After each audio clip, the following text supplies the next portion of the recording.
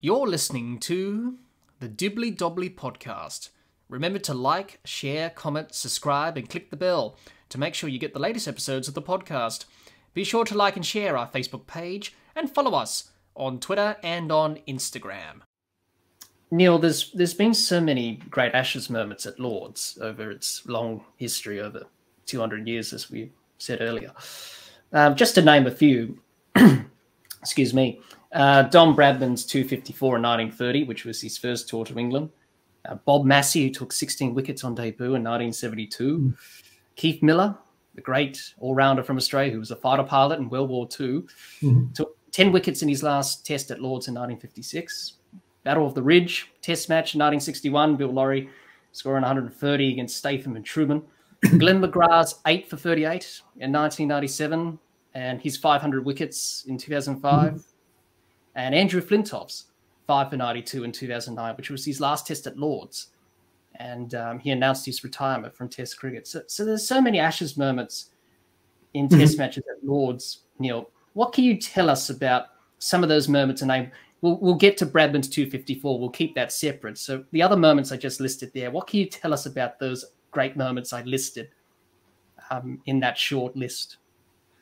Well, I mean, Keith Miller was one of those Australian cricketers who immediately felt at home at Lord's as soon as he came here. He was great friends with Dennis Compton and Bill Edrich. Of course, he played at Lord's for the first time during the wartime matches in 1945, the famous victory tests. Although his best, his really great innings that summer of 185 was played for the Dominions against England. It wasn't in one of the victory tests. And that was, I think Pelham Warner said that was one of the greatest innings he'd ever seen at Lord's. But I don't think he'd had a lot of success with the ball before 56. So to come back and actually take 10 wickets in the match was, and he was, you know, he'd been a fast bowler for a long time. I guess he was at the sort of Jimmy Anderson stage of his career then, where he probably wasn't as rapid as he'd been in 48 or even in 45. But he was a wily old cricketer, and he still knew how to manipulate the ball, and he knew how to take wickets. And it would have been great for him to make that achievement. I mean, you look at some of the players who've never made it onto the honours boards, the likes of Brian Lara, Sachin Tendulkar. Kumar Sangakkara, I think, did it at the 7th attempt. Ricky Ponting never scored a century at Lord's. Ricky Ponting never scored a century at Lord's. I mean, it's astonishing to think how. And Shane Warne never took a five. At Lord's. How many people have not achieved that? So when you've had a go and you've had another go and another go, and then finally you did it. It's admittedly there were no honours boards at the time, but I'm sure it was still felt to be a great achievement to score a century or take 5 wickets in an innings at Lord's. 10 wickets in a match is doubly good, of course. So, and Keith, of course, was one of the great glamour boys of cricket in that immediate post-war era. He was such a popular figure with the English and Australian cricket fans alike. And you know, we've got a portrait of him in the pavilion. It's a shame from my point of view that it was painted when he was a very old man, so you don't really get the sense of that vigor and that glamour that surrounded him in his youth. He was a good-looking fella as well when he was a young man. So you can understand why a lot of the ladies of England swooned over him when he was on tour over here. So that was a tremendous feat by one of the most exciting cricketers ever to have set foot at Lord's. The Battle of the Ridge, I mean, I don't recall the details of the match so much in 1961, but the Ridge was one of those. I remember when I started watching cricket seriously in the 1980s, people were still talking about the Ridge, even though everybody at Lord's would say, no, we got rid of that years ago. It doesn't exist anymore, but it was still sort of embedded as a legend. And it was certainly true that if you were bowling from the pavilion end in the 1960s, the ball would lift more or sometimes shoot more. There was a bit of uneven bounce, but the pitch was relayed, and all the analysis that was done on that afterwards suggested that it had remedied the situation. But nevertheless, the Ridge continued to be a legend, you know, right up to probably the end of the 20th century. I remember I'll come back to Bob Massey in a minute, but I remember the Glenn McGrath effort in 97, wasn't it? Because we'd unusually we at that point, England went into every series with a sort of sense of imminent doom. And yet at Edgbaston just before that, Nasser Hussain and Graham Thorpe had put on a tremendous partnership, and England had actually won. And Mark Taylor had been in very poor form at the start of that tour, and there were rumours that it wasn't a very happy camp. And suddenly England had won the first test, having also done well in the one-day internationals beforehand. And we went to Lords with a huge degree of optimism. And then suddenly Glenn McGrath comes along, and we all know what Glenn McGrath could do. It was impossible to score a runoff, and he was just nipping it both ways off the seam. And all of a sudden, it's business as usual. And in a way, that same feeling emerged in 2005 at the start of that great series, when Lords was actually the first test match. And again, we went into that with a lot of optimism. And Australia batted first, and England bowled them out pretty cheaply, with Steve Harmison bowling fast and cutting Ricky Ponting's cheek with a bouncer. And suddenly thought, yeah, we're in this one. We're going to compete. And then Glenn McGrath comes on and bowls, and suddenly it's a heavy defeat for England. And we have to luckily England that time managed to recover. But that moment of that test match in 1997 was it was such a deflating moment for English cricket, and such an invigorating one for Australia, where they realised, we're still on top here. We're not going to lose this series. We're going to just steam through to the end. And it was largely thanks to Glenn McGrath's brilliant spell that momentum was reachieved. Bob Massey, 1972, only one of the most interesting characters in cricket. That, if you compare his career, his feat, to someone like Headley Verity. Now, Verity was a great bowler for a number of years, and he took 15 wickets in a test match against Australia. And then he continued bowling well through the 1930s, and sadly was killed in the Second World War, very tragically, in 1943 in Italy. Bob Massey kind of burst on the scene out of nowhere. The conditions in that match suited him, atmospherically, pitch-wise, perfectly suited for his bowling. And it must have been one of those days when everything just went right. And he was talented enough and savvy enough to know how to use those conditions to his advantage. And yet it was like a sudden brilliant supernova that disappeared just as quickly. And I know he had a tour to the West Indies the following winter that didn't go nearly as well in not so helpful conditions. And he faded from the game very quickly after that. But thank God he's got that one great match to show how good he was. Not every cricketer's lucky enough to play Test cricket, and not every cricketer's lucky enough, even if you've got the talent. Not everyone's lucky enough to make a success of it. There are plenty of players who haven't made the most of themselves at Test level. But when you've taken 16 wickets in a Test match at Lords against the old enemy, no one's going to say you weren't good enough. No, and he'll always have that to his credit. So well done, Bob Massey.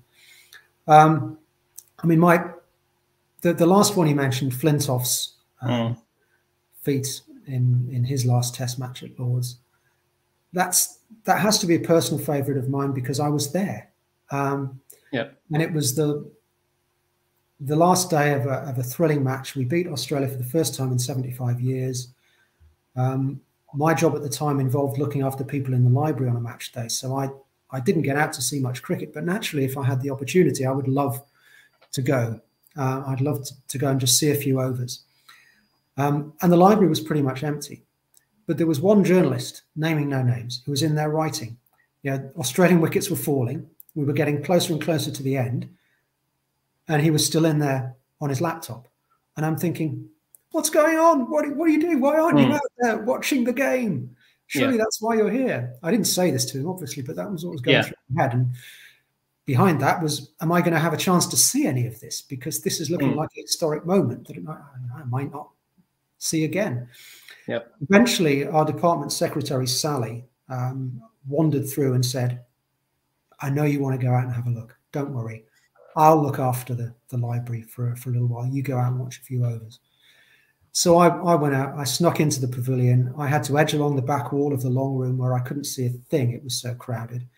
I went up the staircase by the home dressing room, and eventually the only place I could find a view of the pitch was on the roof terrace. And I just got up there in time to see the last 2 wickets fall and England claim the victory. And then with plenty of other members, I walked back down from the roof terrace, and I was actually standing on the landing outside the England dressing room as the England team came back up the steps. Broad grins on their faces to walk into the dressing room. And, you know, when you work at Lord's, you don't always get to see as much cricket as people might imagine. And that really wasn't very much cricket to watch, but it was such a historic moment. And just to see the England team close up in their moment of triumph, that's a day I'm never going to forget. Really, it brings home how privileged I am to have the job I have. Absolutely. And I think it was Stephen Fry who did one of those reaction videos on Lord's YouTube channel, and he was reacting to Freddie's 5 wickets, and he had tears in his eyes because it means so much, obviously. And it was quite a significant moment in his career. Last Test match at Lord's, he's going to retire at the end of the series. England, because Australia had a pretty good record at Lord's for so many years. They never lost a Test since. Yeah, I remember I did 1934 was the last time. Yeah. I did an interview with a journalist from the BBC a few days before that match, where we were talking about the history, and she was asking whether there was some sort of hoodoo or jinx on the England team playing Australia at Lord's. And luckily, of course, that story didn't last beyond the next 5 days. But yeah, I mean, in a way, for Flintoff himself, there was a redemptive element to it too, because after the great triumph in 2005, there'd been that tour in 2006-07 to Australia, which Flintoff had captained, and we got beaten 5-0, which, you know, wasn't a great way to follow up the triumph of 2005. So for him, he was coming back and showing the Australians that and his English fans that he could still compete at the top level, and he was still a winner. And to end his career on that high note rather than the lower note of the Australia tour, I think was a great bonus for him and for all of us who were watching from an England point of view as well. Yeah, absolutely. I think the one about Bob Massey, just to touch on that, I think Ian Chappell, I heard him say, he was talking about that match, and he said, "Oh, Massey got 16 wickets, so the game was over in like 3 or 4 days, or 3 days or something like that." And the Queen was due to meet the players, and they changed it from Lord's to Buckingham Palace. And you know how Australians are like when they win. Ian Chappell back in those days, drinking a lot. Dennis Lilly wasn't a big drinker back in those days, but they said, "Oh, Keith," you know, one of his heroes was Ray Lindwall, and I think Ian Chappell said, "Oh, Lindy used to have a drink after a game," and you know, Dennis Lilly was big on Ray Lindwall, and he said, "Okay, if Ray Lindwall did that, one of my heroes, I'll have a drink." He just sculled this big jug of beer. And the manager came in and said, "Guys, we got to go to Buckingham Palace. We can't have any of the players turning up under the weather because you've got to meet the Duke and the Queen." And they went to Buckingham Palace, and Ian Chappell was introducing the team to Her Majesty, and came to Dennis Lilly. Ian Chappell said, "Your Majesty, Dennis Lilly." And Dennis Lilly said, "G'day." That's yeah. Just hearing that, I just laughed. And another Ashes moment was the Centenary Test, which didn't count for the Ashes, obviously. Commemoration of Test cricket 100 years, England and Australia at the MCG. And the Queen was there as well, meeting the players. And Dennis Lilly asked for her autograph. And I think Her Majesty said kindly, "I don't do that." And I think she sent Dennis Lilly a signed letter with her signature there, Her Majesty. Great sense of humour there. But what a Test match that was, the Centenary Test. And 1977, unfortunately, got every living cricketer that was alive at the time from Australia and England there. And, you know, the matches remembered for Derek Randall's 100 and Lilly taking wickets, and Rod Marsh, the late great Rod Marsh, scoring the first century by an Australian keeper in Tests. And, you know, Rick McCosker got his jaw broken by Bob Willis. And, you know, Kerry O'Keefe, he was a leg spinner, had to open the batting with the other opening partner there. It was just an incredible Test match. Went down the wire, and it was the same margin as it was 100 years ago, 45 runs. Kind of spooky, but one of the best. It is. It's a spooky coincidence, but a lovely nod to the history. It was that match was commemorating. It's a pity our own centenary Test match at Lord's in 1980, which commemorated the first Test in England, which was at the Oval. We had the centenary Test at Lord's, but the first match was at the Oval. That was slightly ruined by rain, but people still got to see a great innings from Kim Hughes, who very nearly hit the ball over the pavilion. I think he made a very dashing 80. I think there was some great cricket in that match, but unfortunately the weather got the better of it. But yeah, what a great period of cricket history with so many characters and great players around. Absolutely. Let's talk about Don Bradman's 254 in 1930. That's probably arguably one of the best innings to be played at Lord's. It was the highest score by an overseas player at Lord's until Graham Smith got his 259 against England, 2003. Excuse me. And Bradman said that that innings was one of his best in Test cricket. He said in his autobiography, and I quote, "Practically without exception, every ball went where it was intended." And, in that series, he scored 974 runs with 4 centuries, an average of 139.14, 974 runs, which is the most for any Test series in the history of the game. No one will ever surpass that. I think Wally Hammond came close to it on a tour to Australia. He got 800 runs or something like that. A very fine player himself, Wally Hammond, for England. And he scored 334 in that series at Headingley. He scored 300 of those runs in a day, which is the only time a batter's done that in Test cricket. So, Neil, why is that considered one of the great innings of Lord's that Lord's has ever seen in terms of Ashes contests? And what was Don Bradman's relationship with Lord's as a player and also after he retired? I think in terms of that particular innings, you've mentioned the fact that Bradman himself rated it as probably the best he played. And given how many great innings he did play, that in itself has to be some recommendation. It was the first time he'd played at Lord's, the home of cricket. We didn't use that phrase then, but the headquarters of the game. Everybody knew it was the most famous, the most prestigious ground in the world of cricket. And for him to perform like that in his first Test match appearance on that ground is really quite astonishing. And it was, by all accounts, something near perfection as an innings. It's hard to imagine now what a game changer Don Bradman was in terms of batting in that era. And obviously, at the end of that summer, England started to think about how they could cope with Bradman on the forthcoming tour of Australia in 32-33. And we all know what the result was, the bodyline tactic. So there was something very, very different about Don Bradman.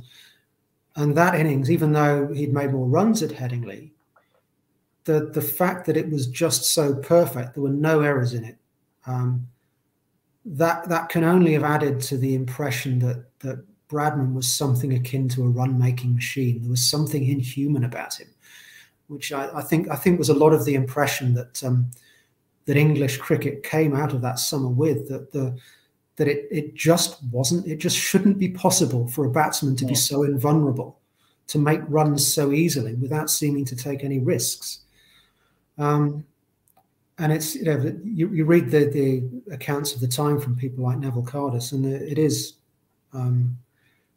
is remarkable to think the impression that he made on the game of cricket changed the game of cricket in one short summer. And obviously his career went on like that, even though he averaged only just over 50 in the Bodyline series. That was a blip. Overall, his career, he was averaging about 100, just dipped below it slightly at the end. And obviously he became one of Australia's first national heroes in any context. I mean, his emergence as a national hero was probably, it happened at the same time that there was a growing sense of national identity in Australia, that the country was more than just a British dominion on the other side of the world, that it had its own identity, its own culture, it was building its own history. And Bradman was part of that. He gave Australians something to be really proud of, because he was unarguably the best in the world. Yeah. And he was an Aussie, an ordinary Aussie guy, not from any special family or anything. He was just an ordinary Aussie guy. So he became one of the most important people in Australia on the back of that and over the course of his career. And he was, in many respects, the voice of Australian cricket. And the people that he was the man that MCC often turned to know the voice of Australian cricket on issues like throwing in the late 1950s, on the LBW law. And because even though he had a separate career as a stockbroker, he never lost his connection with the game. He continued to be involved in its administration. He did a stint as a journalist and famously sat in the same press box as Douglas Jardine at one point, not long before Jardine's death. I gather they didn't speak to each other, which doesn't surprise me. But he was such a thoughtful man on the history of the game that he continued to communicate with MCC, with various of its officials and prominent people at Lords, in the same way that MCC was trying to work for the good of the game and ensure that it evolved in the right way. Bradman had that same agenda as well. He had his opinions. He was very, I think in the 58-59 tour, apart from the throwing issue, his great issue with the cricket played in that series was he thought Peter May's captaincy for England was too negative. And he wasn't a great fan of that. So he was very keen on positive cricket. He'd always scored. He wasn't a great six hitter, but he'd always scored runs at a great pace because he scored off practically every ball. Similarly to W.G. Grace in that sense. So he was such a preeminent figure in Australian cricket that whatever he said was always going to be taken seriously. And in the same way that in a later generation, Sir Geoffrey Boycott became a figure of, because he knew so much about the science of batting and how to play the game. Bradman's similar level of knowledge on that and his terrific record made him somebody whose opinion you could not ignore. And his continued involvement with the game and its major issues only reinforced that. Yeah, absolutely. And he had a song written for him, Don Bradman. Don Bradman is Don Bradman, yeah, which is a nice song. I've listened to it many times. It's quite a catchy tune because they idolized him. And I guess he sort of got sick of that at the end of his career. And when he retired, he was over that adulation because he lived it all his life. He just wanted to live his life quietly and still answer letters. He used to write to people and they used to send him stuff. He invited cricketers that went to Adelaide for the test match. He would invite them to his house for tea or some sort of function. He invited Tendulkar and Shane Warne to his 90th birthday party at his house just to have a photo opportunity and that. So he was quite a remarkable person. He was. And the parallel with Tendulkar, you mentioned earlier that there was a suggestion, particularly from Lady Jessie Bradman, that Tendulkar was a little bit similar in terms of how he batted to Don himself.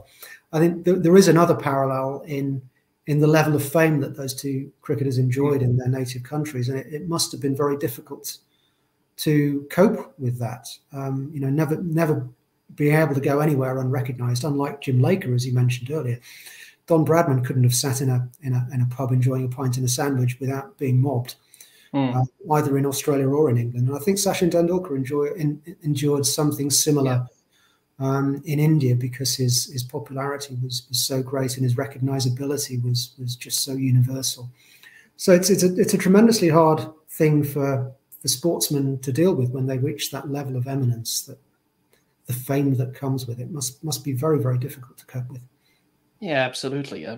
Especially with Bradman and just the amount of letters he would get on his last tour to England in '48. He got 600 letters, I think, a day. He had to try and answer them all. And he also was ill on that tour. He was ill. Yeah. He had appendicitis. And Lady Jessie had to come over quickly to be at his side. And he soon recovered and led the team as captain. And in that series with the Invincibles, Australia chased down 400 in one of the test matches. I believe it was at Headingley. They chased down 400 and something. Bradman got 100 and Arthur Morris got 100. as well in that partnership. Neil Harvey debuted in that series. Oh, first test in England for him. He debuted in Australia in that test match against India in Adelaide before the team went out to the series in England in '48. And he was only 18, 19. He was the young fella in the team, and he was too shy to ask Don Bradman for batting advice. So him and Sam Loxton were good mates. And he asked Sammy Loxton to go over and ask the boss, Don, about Neil Harvey's batting. Mm-hmm. So Sam Loxton always called Don Bradman George, which was his middle name. He said, George, a little friend here, he's got a bit of a problem with his batting. Can you help him out? And then Sir Donald gave the advice to Sam Loxton, and Sam Loxton said to Neil Harvey, keep the ball along the ground, he said. That's the best advice that he got from Don Bradman, and it worked. He got a century in that test match at Headingley, I believe, if my memory serves me correctly. So even to his teammates, he was imposing as a figure. And even for Neil Harvey, the youngest member of the group, not to go and speak to him face to face was. It was interesting listening to Neil Harvey, who is the last member of the Invincibles. He's well into his 90s. He's still going strong. I've heard him do some interviews on podcasts with people talking about his career, and especially talking about Bradman and the Invincibles. So Don Bradman had that sort of imposing figure to his teammates, as well to many people of the opposition and also world cricket, which is unbelievable. A truly remarkable person who lived a remarkable life. And probably the closest to him in this modern era is probably Steve Smith, averaging 60 plus. He's probably mirroring Bradman's feats. Mm-hmm. Obviously, you can't be exactly like Bradman, but many of his records will not be broken. Like 974 runs in a series won't be broken.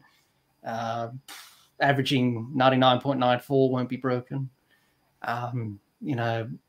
It's hard to imagine. You can never say never with absolute certainty, but it is hard to imagine those records. Yeah, it is. It's hard to imagine. Even though Sachin Tendulkar played more test matches than Bradman, of course, different era, of course. Bradman only played 50 test matches because the war, obviously, and there was a bit of sort of encouragement to get cricket on after the war, especially in '46. The Ashes were contested and they wanted to get cricket started again. And Bradman thought, well, I don't really want to play, I'm sort of towards my end.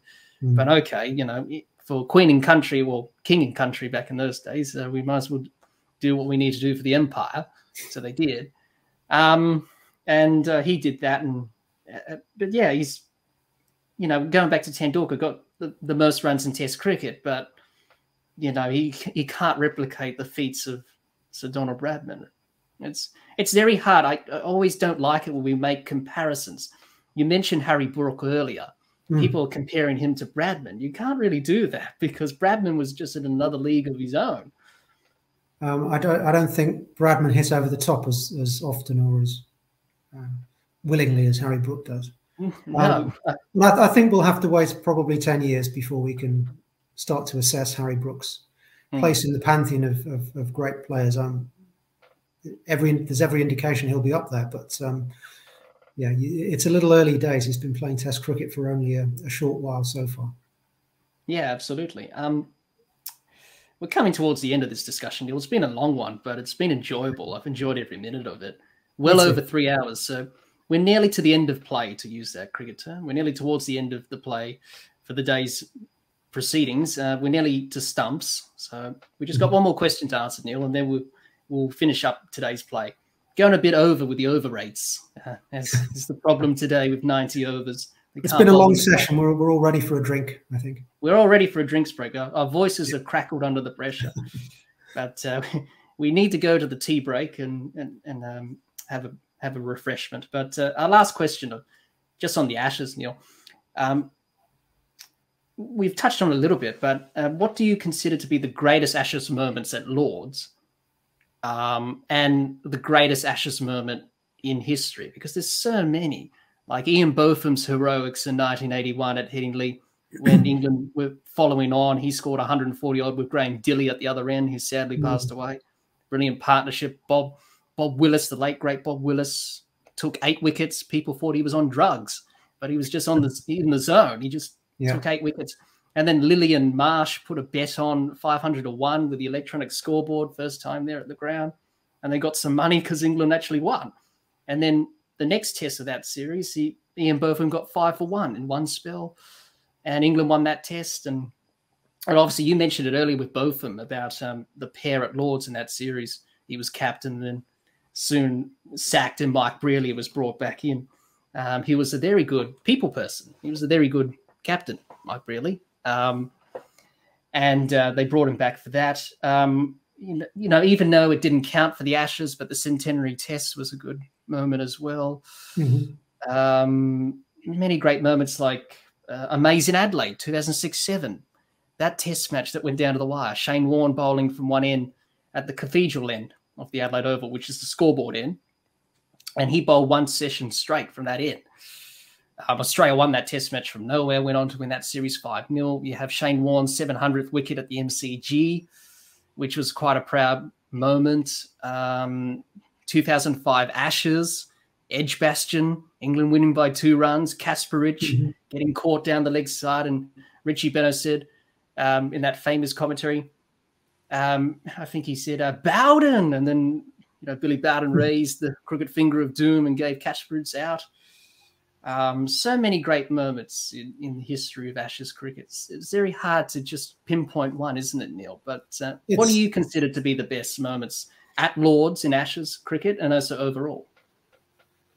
I think we've probably mentioned the highlights I'd pick out at Lords already, which would be that great win in 2009, which was the first for 75 years by England, and also the Headley Verity wicket-taking efforts, and how he tied Don Bradman up, a man who scored off virtually every ball he faced, to the point where he was forced to hit out and just skied a ball straight up in the air. It's just astonishing to think, however friendly the conditions might have been to the bowler, how much skill and concentration and match awareness it would have taken to achieve that against the best batter the world's ever seen. So Headley Verity's wicket-taking haul in 1934, I would say, is definitely one of my greatest moments at Lords. Probably Ashes or in any other sense either. Yeah. Away from Lords, you just mentioned the Edgbaston win in 2005, which I remember watching on television, and I actually had. I was just watching the highlights from Wellington a couple of nights ago, and the denouement there was bringing back all sorts of memories, good and otherwise, of the tension as that match came to a conclusion. And that was one of those. That whole 2005 series was just such an intense experience, not simply because we'd not won an Ashes series as England for so long, but also because the quality of the cricket was so great that almost anything could happen at any moment. You'd watch Shane Warne strolling up to the wicket to turn his arm over, and you'd know that ball could bring a wicket. However well the batsman at the other end was playing. Same thing with Glenn McGrath, particularly those two bowlers. I mean, there was just such a level of tension and such a requirement to work hard for runs when facing those two that it was impossible not to feel, as well as you were enjoying it, you were also very stressed watching it if you wanted one side or the other to win. And the cricket was so tight and so hard fought. And then you come to the end of that match at Edgbaston, and suddenly, from thinking England had it sewn up to thinking they'd blown it, and then Harmison bowls what really wasn't that great a ball. It was a long hop down the leg side. If Ricky Ponting had been facing, he would have landed it to square leg for 4 or 6. But it was Kasparich, as you say, and Geraint Jones had good footwork to get down the leg side in time, and that was that. And then I still remember seeing Brett Lee sink to his haunches after that decision was given. And, we all remember Andrew Flintoff coming up to console him a moment or two later. But just seeing that deflation of a cricketer who'd been so pumped up, had worked so hard, was so determined, and thought he'd got over the finish line practically. And then at the very last moment, it's taken away from him. And he's like a deflated balloon. It was hard not to feel sorry for him, even in that moment of triumph, which every England cricket fan wanted. Yeah. I can't think of any moment that illustrates the drama and tension of Test cricket better than that, whether we're talking Ashes or otherwise. So that would definitely have to be one of my great moments. And then I'm going to conclude by going back to a moment you've also mentioned, Headingley 81, which, like many of my generation, was the match that really stimulated my love of cricket. I don't remember Ian Botham batting, but I do remember Bob Willis steaming down the hill from the Kirkstall Lane end with his hair flying behind him and his mad eyes staring at the batsmen, mad eyes that continued as he ran off the field at the end. It was just, as you say, he was in the zone. He was on a different planet. And it was that day, that moment, that bowling spell that turned the game and the series on its head, because even after Botham's innings, Australia didn't need that many to win. It was 120 odd. And without Bob Willis's fabulous bowling, another cricketer we've sadly lost in recent years, far too early. That whole history of the series and possibly in Botham's career would have been very different. Yes, absolutely. And he was a wonderful cricketer, Ian Botham. Wonderful performances as an all-rounder. At that time, especially with other all-rounders like Imran Khan, and those other, Richard Hadley as well, Kapil Dev, great all-rounders in that era, and he was one of them. If I had to choose an Ashes moment from, well, not just Lords, but Ashes in general, I'd probably go with Adelaide Oval, amazing Adelaide, just because I've been there. I'm from Adelaide. What a test match that was. Just watching the highlights, just unbelievable. Michael Hussey, still remember him. Anderson, he's still playing now, James Anderson, and that was like 2006-07. He's still playing. He's well into his 40s. Bowling this ball outside off stump, and Hussey, one of my favourite players, Michael Hussey, gritty cricketer, left-hander, hit it through the covers and went to the boundary. Him raising his hands up in the bat, and the Australian team coming. That game should have been a draw, but I liked Shane Warne's attitude. He said, no, it's not a draw. We're going to win. And he bowled well, and he took wickets. The run out of Bell, drama, England were playing for survival, and they went on to lose that Ashes series 5-0 because that test match in Adelaide pretty much changed the course of that series. So I'll probably consider that to be one of my favourites. But, it's up to you, really. Personal choice, I suppose. There will always be personal memories associated with these things. There's no absolute objective greatest moment in Ashes cricket. Yeah. And there have been so many great moments, so many stories, personal stories around them. I mean, just think of the first match, that test at the Oval in 1882, when it was so tense that reportedly we know one spectator died at the height of the tension, probably from a pulmonary embolism. Another one is reported to have chewed through the handle of his umbrella. I'm not sure I believe that one, but it's a great story.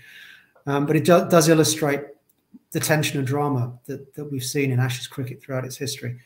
The odds are we'll have a bit more of that over the coming months. Yeah, absolutely. With England playing baseball and doing that now, it's going to be an exciting series. Yeah. But even for me, just watching Ashes series in England from Australia, obviously time difference, late at night.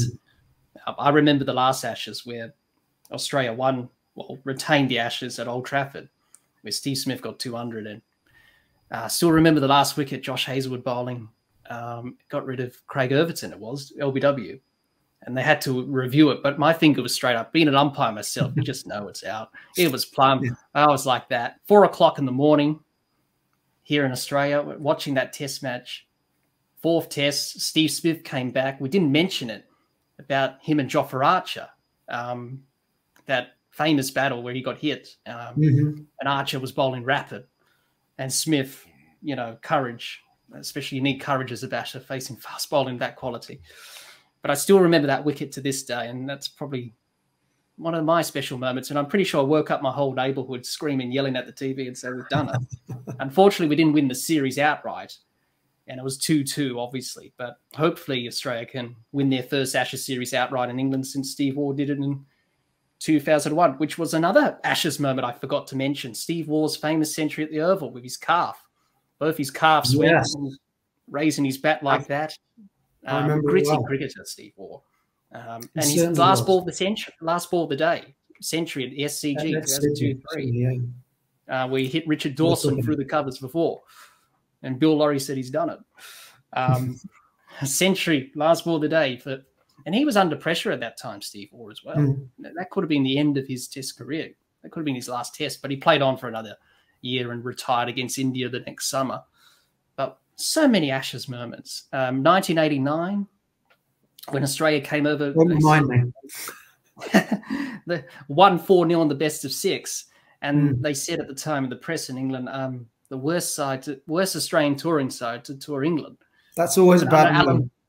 That's always a bad move when you say that. You're setting yourself up. They went on to win 4-0 with Alan Border and Bob Simpson, really turned that Australian team around and started the dominance. There's so many Ashes moments over the years. I think I remember the Fusarium situation. I think that pitch that had Fusarium on it, and Derek Underwood took wickets. Yes, that was 1968, wasn't it? I think. Yes, there was a bit of Fusarium on the pitch, a bit of a fungus. The outfield was lush and green, and the pitch was like this dark, sort of dry color because apparently the groundsman said, "Well, it has a fungus, Fusarium," and he was deadly. Well, that was his nickname, Deadly Underwood. It was indeed. He was more of a medium pacer who can bowl spin, but if you put him on a wet wicket with a bit of moisture, geez, you could run through sides like that. And he certainly did that to Australia in that Ashes series. He was a great bowler. That combination of Underwood and Knott took an awful lot of wickets for England and Kent. Yes, a pretty good keeper, Alan Knott, as you mentioned. Pretty good keeper for England. And so many great players that have played in the Ashes over the years. On both sides, it's just oozing with history.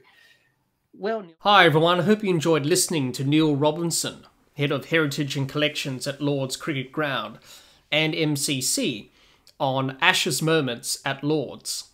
If you haven't done so already, you can check out the historical series episodes we did on Lord's Cricket Ground and the MCC with Neil, which are available on the Dibbly-Dobbly podcast YouTube channel.